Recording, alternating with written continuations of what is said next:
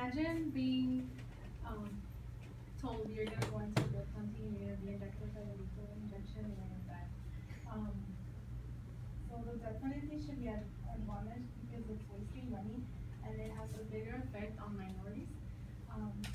One of the most controversial death penalties was when they accused a 17-year-old of shooting a 63-year-old businessman.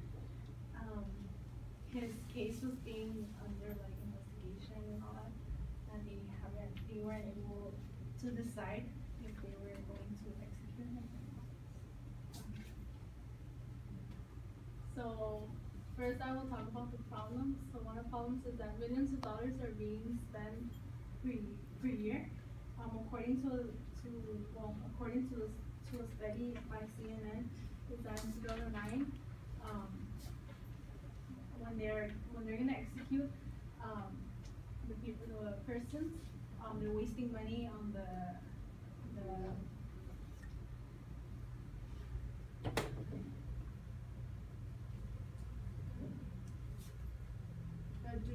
judicial proceedings and lawyers and fees and the extended trials.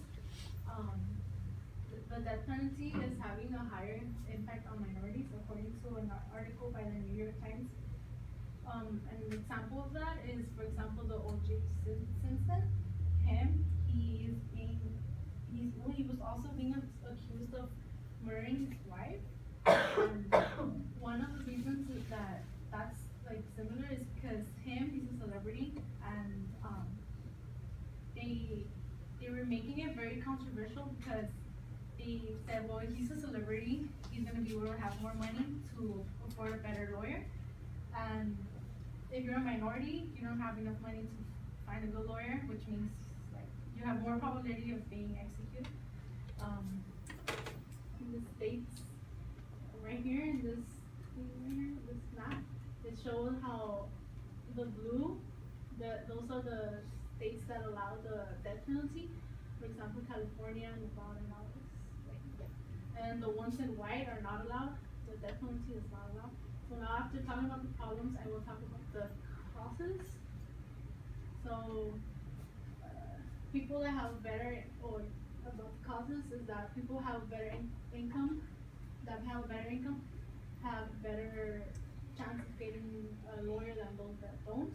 In this